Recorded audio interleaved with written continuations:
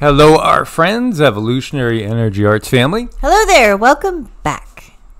And Rama is here as well, and he's leaving. Okay, he's going to go back to his guard duties. We want to thank our newest patron. We want to say a huge thank you to Miss Dora. We appreciate your support. Thank you, Dora. We couldn't do it without you guys. And again, over at Patreon, there's different levels of membership, some of which do include sessions for energy work, spiritual coaching, and we could even get into Vedic astrology, which is amazing to know what you came in here for. Well, one thing I know is that this is not functionally correct. Why in the world would you make a door that big? Oh, it's for grandeur. It's, because the king, the pope, whoever, they're pompous. They're all full of ego. They got to have a big door. It just doesn't make any sense. And also, why would you put a latch up there where nobody could reach it? I mean, seriously, if there's a latch up there, and the latch is at 18 to 20 feet up, or thereabouts, who's going to latch it? Oh, well, he's got the pole over here, and I don't even think he's going to reach it with that pole. And we find giant doors all over the place. Giant doors. You know what? There's giant books. Did you ever see the giant books? Oh, yeah. There's giant books out there, too. In fact, I think it was in... I'm going to have to research it again. It was somewhere over Serbia, Croatia. There's a big repository of these books. Why in the world? Well, you get more material in there. Yeah, when it's as big as the bed, it just doesn't make sense. No, it doesn't. So, I mean, we have mysteries to uncover here. We do. And the past and what happened to the giants is a big mystery. For some. I think there's other people that have a pretty good idea of what's really going on. This is Michael Jan, who is apparently in the middle of a 40-day fast. That's really, wow. That's a huge fast, and definitely would not attempt anything like that lightly. But, fasting is amazing, as we have said. It's amazing what it can do for you. So here he's talking to Tucker, obviously. Invasion USA, conditions being set for the great genocide. What do they mean by that? Well, again, he's been talking about how they've been bringing millions of people into the United States and also other NATO countries illegally across the borders. And who is doing it? It's the UN. It literally is. It's the UN. And so, he gives an in-depth... I'm not going to play the whole thing, but just wanted to show you the fact. I mean, there's even flags that tell you that it's the UN. I think it must have been there you go. If you see this, IOM, which is a UN-based, it's all about moving people from point A to point B. It's all about constantly erasing history. Who was the indigenous people of the Americas, or who were? Was it the ones that came over the Bering Land Bridge, they tell us, of which you have two genomes which trace back to Mongolia? No, apparently not. We go way back. We go way, way back. In fact, again, all of our history is almost worthless. And I've done a lot of studying then that's worthless. Because history and studying history has been one of my biggest things my entire life. And my mom was the same way. And I think that, at the same time, when you do know history, that they tell us, their story, his story, then as other things pop up, you might start to notice trends. You might also notice things that just don't fit. A lot of people have. This is something that's catching like wildfire out there. The channel's looking at our history and looking at anomalous objects and, saying this does not add up. Pentagon reveals losses in a Syrian attack. Remember our troops that were in Syria, which they have no right to be in Syria, in reality, were injured. 8 U.S. troops injured on a drone attack on their base in northeastern Syria. The reality is, Syria is one of the most war-torn places on the planet. It really has been. And yes, there are biblical prophecies all about Damascus. Yeah. We know all about that. But again, a lot of the people that quote the biblical prophecies don't even understand what's really going on here. In fact, they've bitten hook, line, and sinker on the dark side and are encouraging the dark side without even realizing it, without having a clue that they're actually backing the wrong horse. The horse that's doing all this to humanity, and again, I should use a different word because horses are nice. It's the beings behind the horses, I should say. I agree, yes. So, there was this attack. 8 soldiers, they say, were injured. And this is a big admission because they don't usually admit to things like this typically when they're, let's just say, a little bit uninvited. Why so much war in, quote-unquote, the Holy Land, the Middle East, the Fertile Crescent area, everything from Iraq, over to obviously Israel and into Gaza. What's going on in Gaza is an absolute wipeout. This is New Earth. This is another channel that looks at a lot of the wreckage of these amazing megalithic structures that we find all over the world. There's tons of them everywhere you go, really. It's just a matter of how deep down you gotta go. And you'll find layers of history there. You'll find like Arabic here, and then you'll find, you might find some Roman inscriptions. And you might find some remnants of evidence of giants as well. And this is the Nimrod fortress. It's fascinating. Yes, of course, the Bible stories are based on facts, and a lot of them are taken from older stories. Again, who writes the history? The victors write the history. So they're going to write it according to what they want to get across. Their opinions, their insights, their perspectives. They're selling you their version of history. Syria, again, war-torn. You have the Syrian civil war. This has been ongoing, since 2011. You had protests and everything, and then the crisis blew into a full-blown civil war. All this is manipulated by governments behind the scenes. They arm people, they bribe people, they cause insurrections. And really, what is their bigger purpose? It's multifaceted. There is an element, obviously, of making money for the military-industrial complex. That's a big part of it. That's what fuels a lot of people's fires, so to speak. The other part of it is wiping away the history, and I think that is probably number one. And then also, of course, all the loosh, all the energy, all the souls that are going through and having trauma, which is going to keep them a little stuck for a while in a lower frequency. 33 degrees north. 33 degrees north, George. Yeah, 33.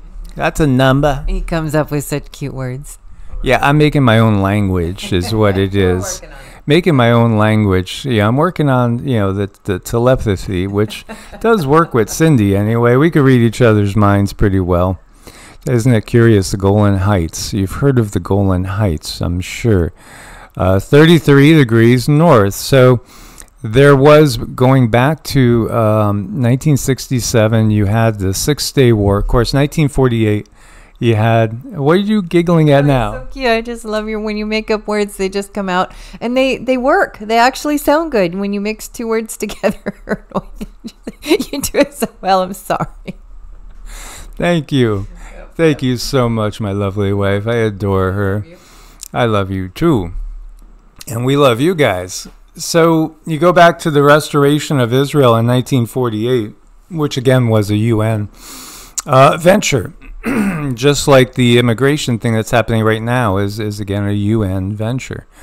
Then you had the Six-Day War, which happened in 1967, and the occupation of the Golan Heights by Israel. And also what it does is this area becomes a little bit off limits. There's not a lot of people that are allowed into these areas. And that gives you a perfect opportunity to go in and destroy things. We saw the group that was named ISIS going in and destroying all sorts of different remnants of amazing parts of our history and archaeology. It's just heartbreaking to see statues that are thousands of years old, broken, and depictions of events from the past. This is what the system does in order to eradicate the history, in order to rewrite the history. I cannot state it any more plainly than that. No, you know what I find interesting is when you look at the walls of these ruins, a lot of times you see the writing on there, and I think that may have been an effort to possibly throw off the controllers, because if somebody was smart enough to get in there and translate the writing that's actually on the walls, you wouldn't have to go looking for information that's under the Vatican as far as history is concerned. I think if we had a good enough translators, and I forget that one gentleman's name, he goes all over the world and he does do a lot of translating, and he does a really, really good job. We need more of those. We need several of those. And I think it is brilliant. I think with them putting the translations on the wall is an attempt to make sure that their history cannot be covered up. So the other part of the equation is us. You know, we're the ones who need to learn how to do the translating, to read the stories that are on the walls of these buildings that are right there. So I feel there was an effort to try to make sure that the history was not covered up. But we still need to do our part. Absolutely. And one thing you see too is this area, just basically a constant warfare going on, as is the case in so many places all around the world. So I got an old copy of this book, The Giant Cities of Bashan and Syria's Holy Places. This is from 1873. And it's a pastor, very, very Christian, evangelical pastor that is making the trip over to the quote-unquote Holy Land. But instead of doing a route, which everybody did and still does, you know, going to Jerusalem, hitting all the main sites, they went a little bit on a fringe trip where they're going off the main sites that everybody does. And what they discovered was that there was a lot of remnants at this time, going back into the 1870s, 1860s. There was a lot of remnants still of the giants that had not been destroyed at that point in time. And it was fascinating because this person describes his, adventures over there, walking around in the quote-unquote Holy Land, in an area which is, again, what we're talking about in Wikipedia. It's primarily Syria, Jordan, and an area that's now controlled by Israel militarily. There's been several reprintings of this book, and some of them do include photos and pictures. It's really, really cool. I love older books, and when I opened up the book and it's used, and I see writing and scribbling instead of saying, "Oh, damn," I'm like, "Oh, yes," because I get to see what somebody else was studying and get their thoughts and their insights, and I like that. I love also getting books for $3.99 and $2.99 shipping from wherever they're coming from, because they might be a little banged up and old, but they still hold the energy. And in fact, I feel the energy is better. And one thing I've noticed too, over time, when they do reprints, a lot of times they edit out stuff that they don't want in there. So the older copy you can get, the better. Absolutely. As you can see, this particular one's got a date of 1866 right here. So, I mean, this is just fun to me. This is candy. In so many ways. Boy, they used to make books interesting. Look at that. You got a photo on the side. Isn't that cool? But the thing that was striking to me, and this is the area that we're talking about. See, you can see right now, UN forces deployed area. They're deployed there to keep the peace? No, to eradicate our history. And the history of the giants, or so many people call them the Nephilim, or the Rephaim, or the Anakim, which sounds a lot like Anunnaki to me, as that's the root. Again, when we look to the Bible, we're getting the sanitized version. We are getting the control systems version. There will be some stuff in there that's even kind of damning, and there is. Ooh, yeah, there is, especially when you go into that Old Testament. Oh, it's interesting. But go beyond there, and I have a 100-year-old copy of a Bible that has amazing pictures in it, and it's interesting too because it doesn't even start with Genesis. It's not the oldest book that we have either. It's just fascinating, and the system is always, always, always trying to wipe out the real history, and they do a pretty good job of it. But now we have more people than ever that are researching and going into deep dive. What really happened? What is going on here? The Old Testament is a book of conquest. It is a book of genocide. Absolutely. You see Philistia here, and you see these very, very biblical names. And again, Bashan is this area here. Oh, Ashtaroth. Wow, the Grand Duke of Hell, Ashtaroth. Ooh, Asherah. Again, you'll find inscriptions that are older than any part of the Bible that show Yahweh and his Asherah, his consort, his girlfriend. Yeah, Yahweh had a girlfriend. He does a good job depicting these temples, some of which were still standing and some of which were in ruin, some of which, as he says in the book, there's not one stone laid upon the other. They're just so completely eradicated that how did this happen? Especially in the day and age when people were just simply shooting arrows and slingshots at each other and hacking away with swords. How did it get to this point of destruction? Well, the Bible does talk about the king of Og Bashan. Now, he was supposed to be the last of a lineage of giants. And Og, king of Bashan, prominent figure in biblical and rabbinic literature. Again, so if you get somebody that goes outside of the Bible, because again, the Bible is a very small book in my opinion. It's not a hard read. Yeah, some parts Leviticus very dry, but it's not big. Again, the Hindu scripture is so many times larger in total, but there's also a lot of books, pseudepigraphal, that are not included in the Bible. They're just not. And your chances when you find some of the older copies, you might find some that are not included and find little gems.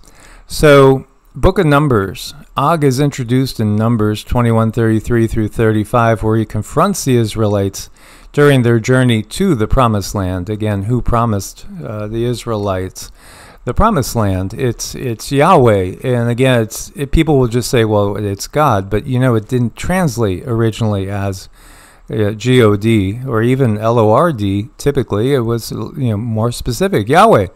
There was Yahweh. There was the use of the term El, and then there's the plural of El, which is Elohim.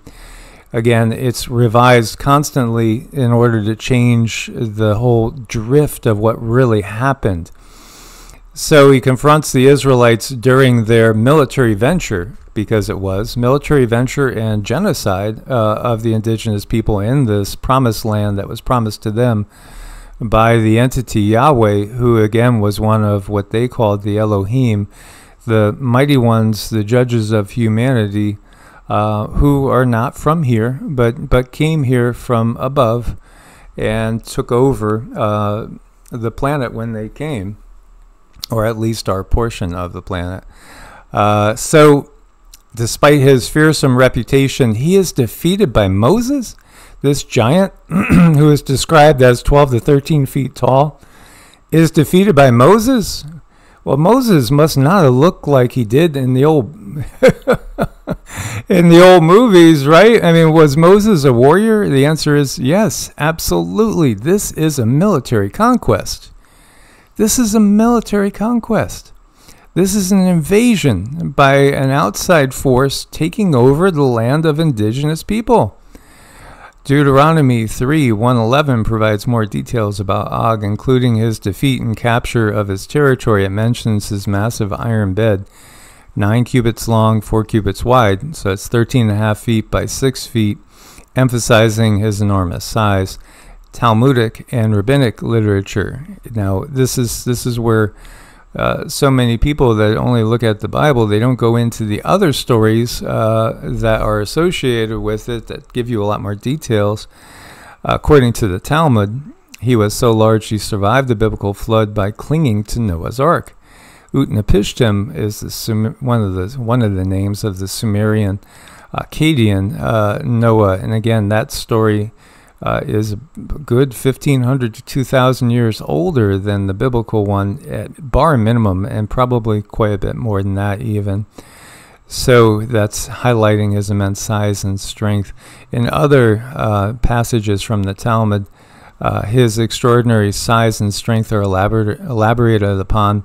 His bed's dimensions are cited as further evidence of his gigantic stature. It's also said that it's made of iron because wood would break underneath him. He's that heavy. You know, he's a big guy, let's just say. But what happened? Well, one story describes Moses, despite being half his size or less, was able to defeat him by striking him on the ankle. What? Exploiting a vulnerability.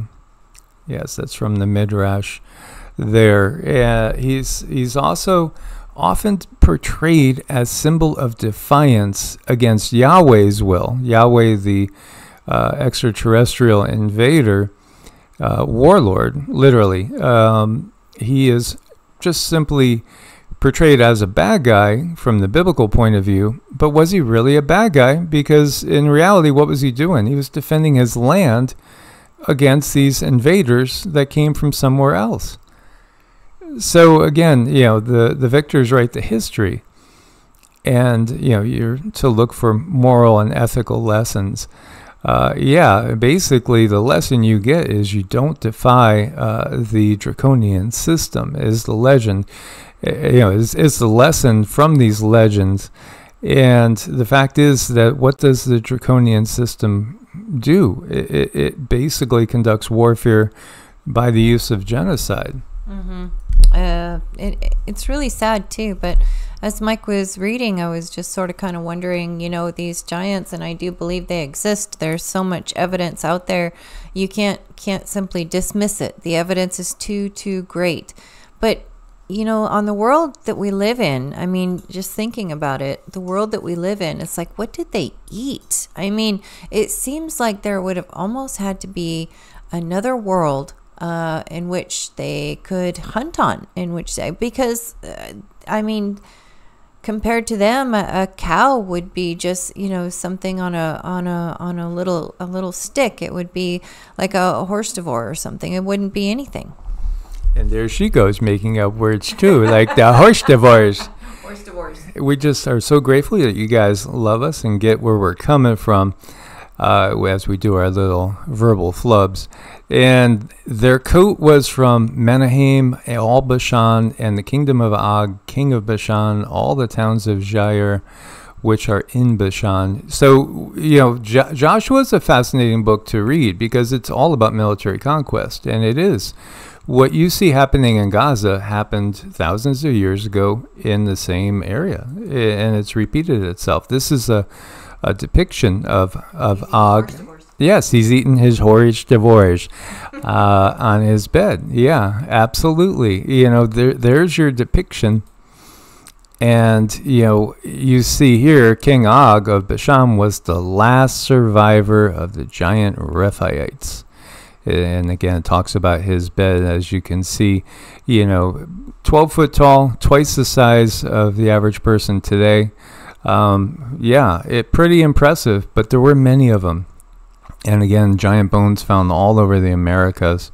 Now, some will just put out there that they're the offspring of the Nephilim, the fallen angels, and they had to be eradicated because they were evil.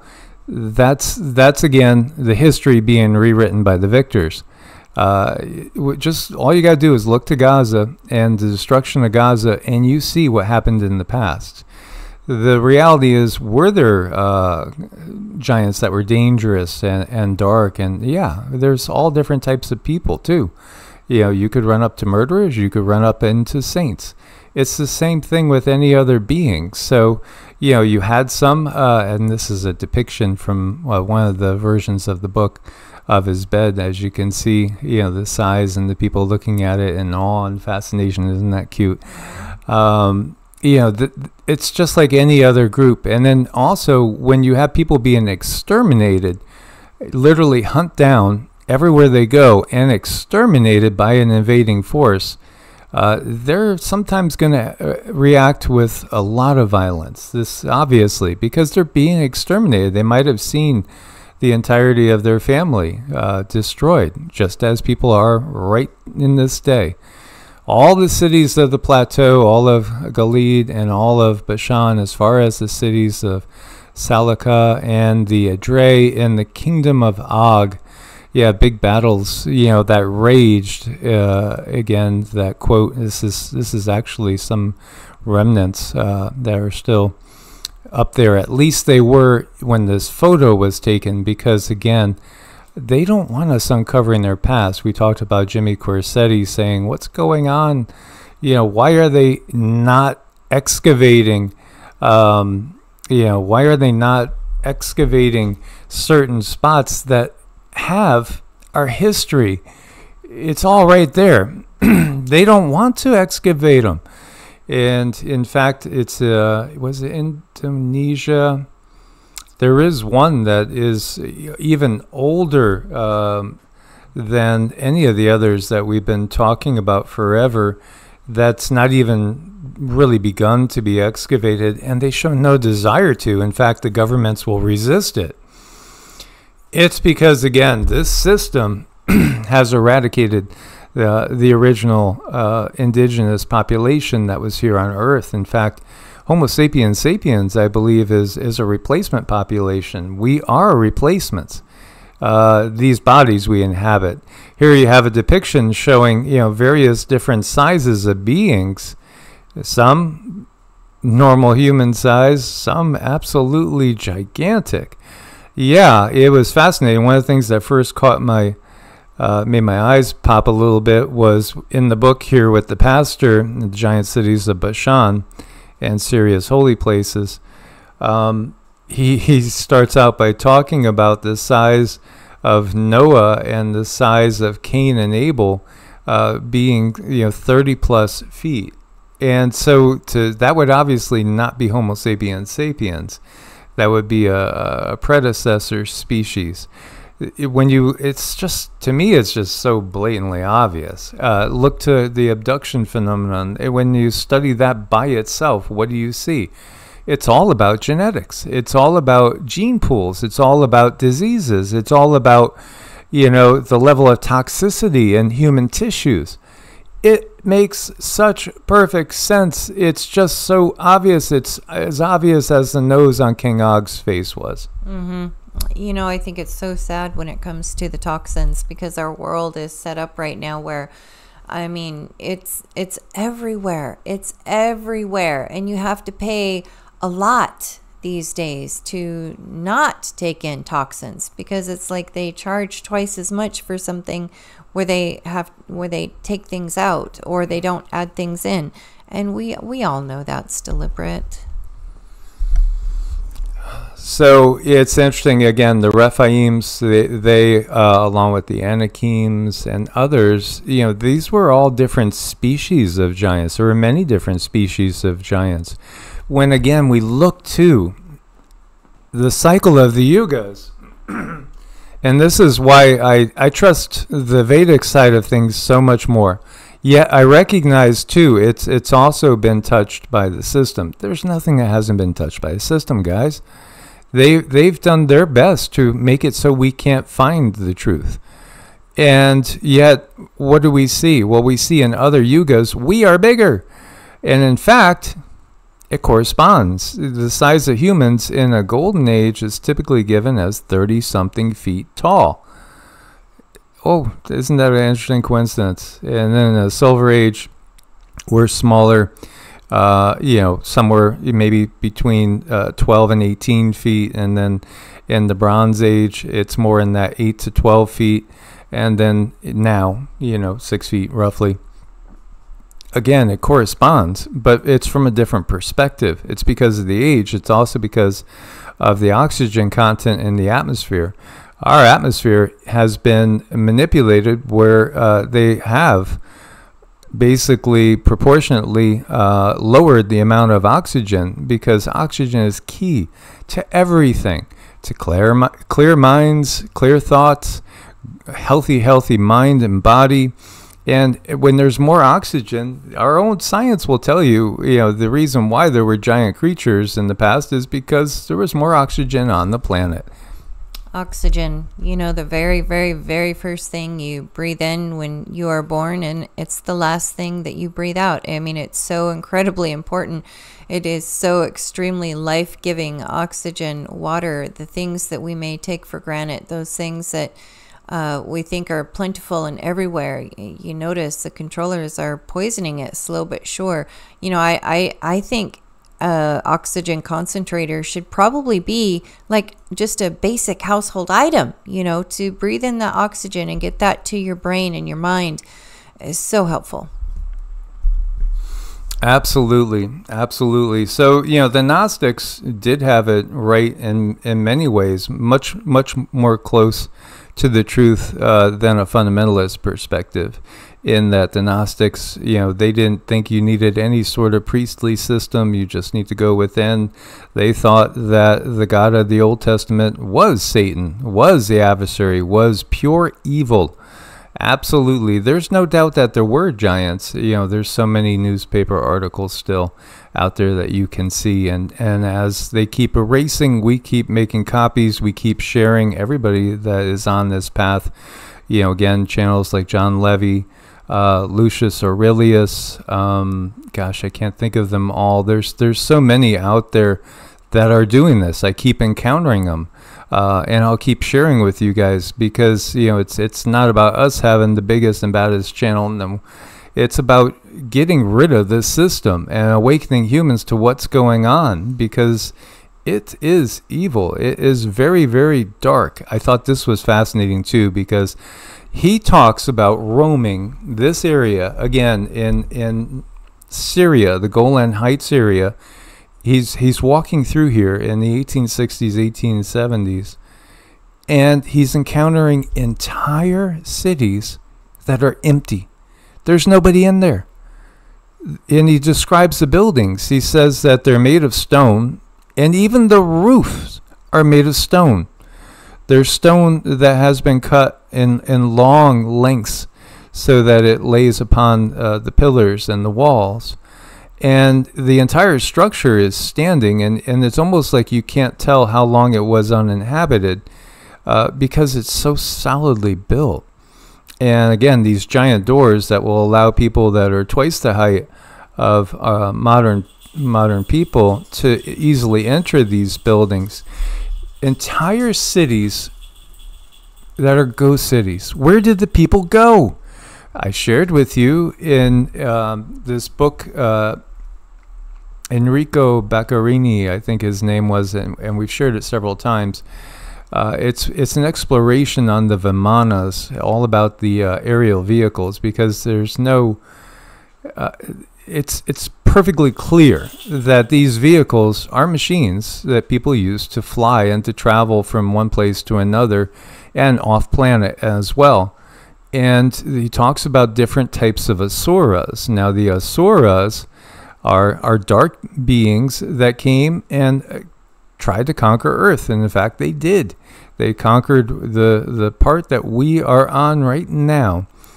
And, these beings are in service to himself. When they would come, they would basically conquer an area, create a temple for themselves, which was literally their house, and they demanded worship and tribute, and it included everything that we typically hear in the stories, like sacrificing young damsels to dragons. You get the bigger picture here, yes.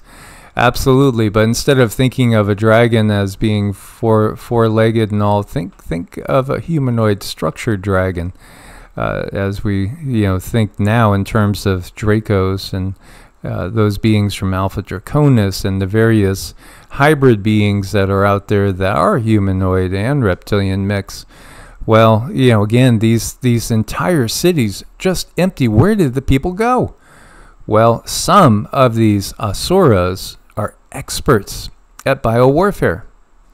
And in fact, it talks about clouds. It talks about all sorts of strange signs in the skies, and then pestilence and plague, and people are dropping like flies.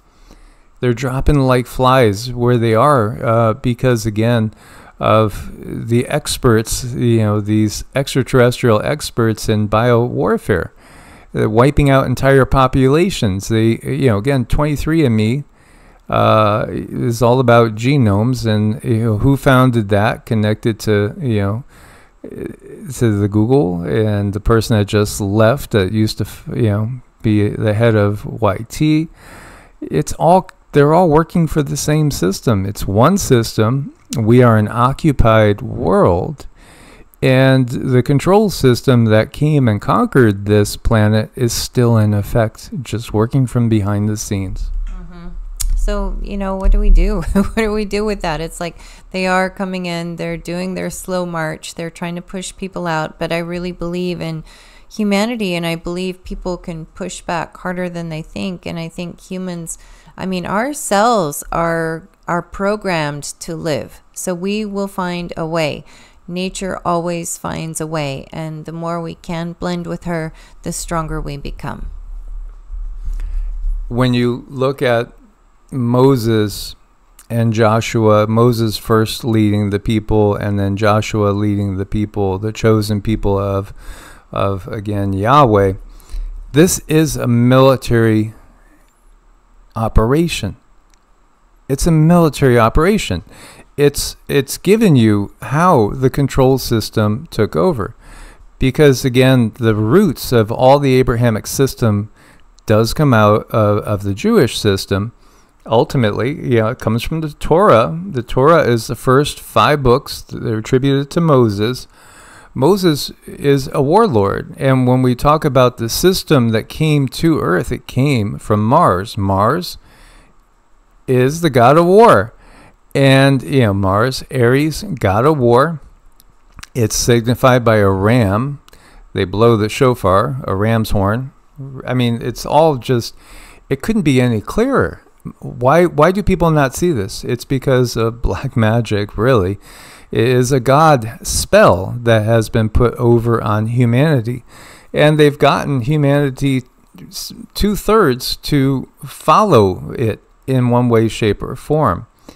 So, a lot of these buildings were repurposed, as we see many churches and mosques that have been repurposed as just that, but they weren't originally that. They were something quite different. In fact, in many cases, they were just really homes and gathering places, or they could have still been spiritual gathering places for the giants and other beings, too. We were used to seeing beings of all different shapes and sizes, and even beings that were not perfectly humanoid. Some of those depictions are still available to us, and we can see the layout of some of these cities as well.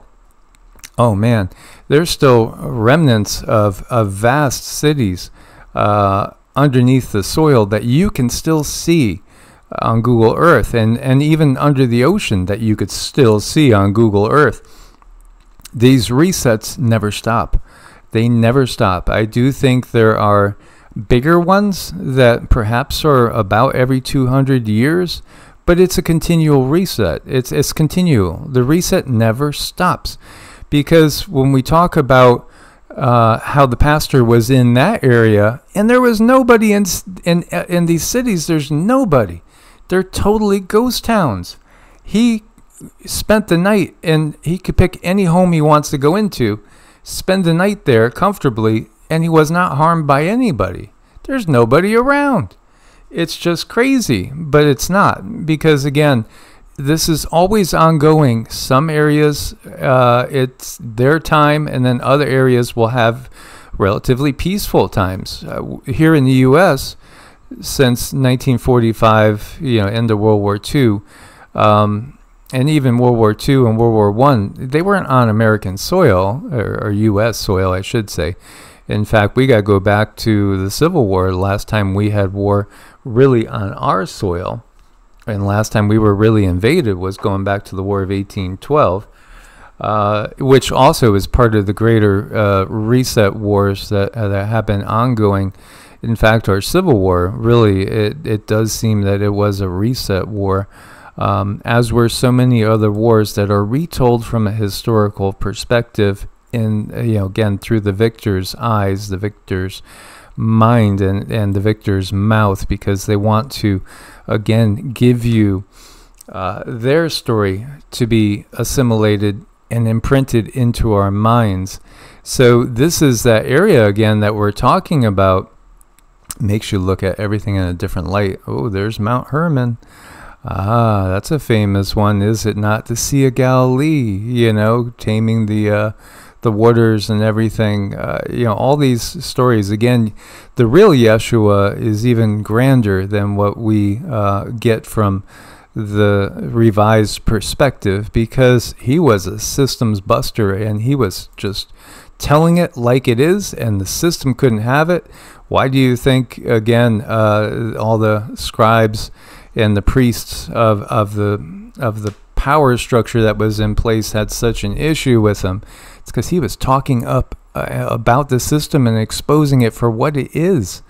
In fact, I'm going to wait, but there'll be a separate video that we'll go into with the whole thing about the Messiah and false prophet and all that, because again, everything is inside out and inversed. But before we close this one, I want to go back and just talk a moment, because there is these lines of thought that came up in my mind when I was reading last night before bed about his encounter and walking into empty ghost cities, right? And in this area of the world 160 years ago. Well, the words of Alois Ermeiler was going through my mind, because after the war, which is maybe days, weeks, or at most probably a month or two ahead of us, in earnest, starting in earnest, Alois says that when the war stops, then everything changes to a very high degree. He says there are then so many empty houses that people will, just go and they'll take what they could actually work as far as land and start to farm again peacefully. He says that we go into a much more peaceful age at which we will end up having such a bounty, because unfortunately there will be so few people left in some of these areas in respect to the houses in the farmland, that those that are left are going to be faced with, their choice of places to live and land to work. And we're going to be going back again to a more simple way of living. It doesn't even sound like there's really any technology in place. And I'll re-go through everything that's attributed to him again prophetically, and look for more details, because every time through I keep discovering new things, new ahas. But it sounded very much like these ghost cities of the Golan Heights in again, Syria and in Jordan. It sounded like history repeating itself again, and here we go. It's just one more cycle in the resets. And when you think about it, all of these buildings that are just completely emptied, and these towns, they're good size. They're big, and there's no writings. There's nothing to say where did everyone go, what happened. And when I look, there's this dryness of information that I don't quite understand. It's a dryness, and I see the ground, and I see sand, and I feel wind, and I'm not understanding exactly what I'm being told when it comes to where did all the people go. I mean, the obvious thing would be, oh, they buried them somewhere. But where? I mean, bodies, when they get buried, they you can see it. You can see it. Or, accidental digs. You might dig up and you might find some. So, I don't know. It's all very intriguing. It's very, very curious. I think we're at a place where, what Mike said could come true, where there's just not enough people to fill the homes and the land that's all around us. Well, we did remote view the area that we were living in, basically, which was over on the very eastern border, close to the border of Texas and Arkansas and Louisiana, the greater Texarkana area, let's say. And we did look at it and say, what's this going to look like 2030, 2035? And what we saw was it looked like a lot of things were still standing perfectly, and we didn't see, horrible tidal waves or anything like that, but just a lot less people and a lot of abandoned buildings, a lot of abandoned houses. Still, it felt very, very post-apocalyptic. Yeah, I don't know. We'll have to see. I think we really need to stay very, very healthy these days. Yeah, exactly. There is light at the end of the tunnel, but right now we're going into a point where they're going to kind of turn the lights out. And we did talk about the 3 days of darkness before. Alois talks about that as well. The whole entire global situation is not what we've been told. Again, we don't get that the Earth is flat. The Earth is not flat, but there is a lot of the points that the flat earthers make that are absolutely valid, and in many ways they are on the ball, and they do get some of that right. As far as what we've been able to get and getting an emission from the Galactic Federation when we took a stab at some things. And this little guy is so cute, so full of personality. I mean, our pets, they are our angels, that's for sure. Absolutely. Look forward to your comments, guys. Please leave comments. Tell us what rabbit holes you want to go deeper down. Much love. Thank you so much for your support. May you all be blessed and kept safe in these times. Namaste. Namaste.